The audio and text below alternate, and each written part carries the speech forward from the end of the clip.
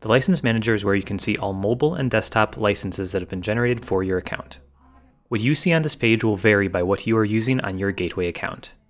On the account we're looking at today, we only have mobile devices, but you could see desktop swipers here as well. These licenses will be generated by the devices you are using to process through iProcess, our desktop swipe application, and QuickBooks SyncPay. As you can see, I have one active license and it is a mobile device license right now. For mobile devices, the device nickname will be whatever you entered in iProcess during setup. The license number is generated by the gateway, and you can see when it was added. Additionally, at the bottom, we have a link to show deleted device licenses. If I click this, I can see I had another license with the same name that was generated a day earlier and I had deleted it.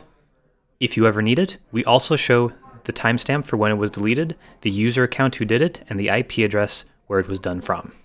If you want to delete a current license, you hit the recycling bin here. We'll give you a warning, and you hit OK, and now it has been deleted, and you can see this one as well. The same would be true for any other license that you have, and other types, such as our desktop ones, will show up as tabs at the top of the screen. A few quick notes about licenses.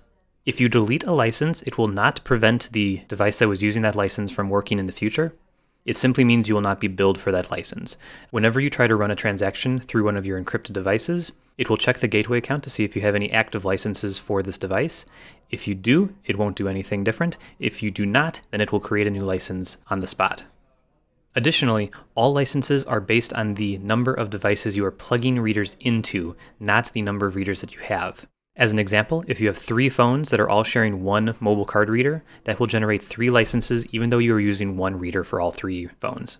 Again, the same holds true for any desktop swipers you are using as well. It's not the number of swipers that you have, but the computers you are plugging them into.